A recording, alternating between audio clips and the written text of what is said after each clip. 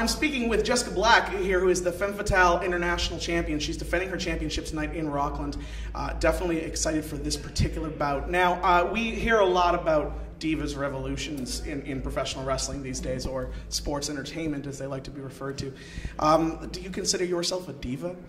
No, I consider myself a wrestler. Okay. I'm here to wrestle. I'm here to show the world that I can hang with the boys, hang with the tough girls, and kick some ass. What do you think of some of those talents that we see on television who call themselves world champions?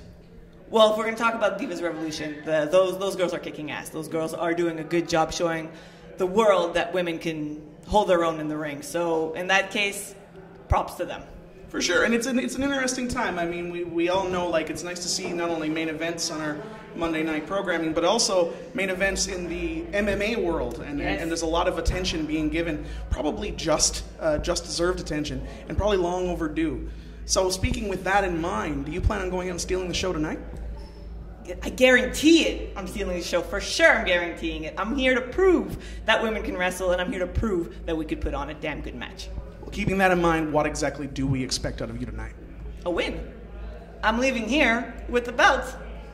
That's all. Your Femme Fatale International Champion, folks.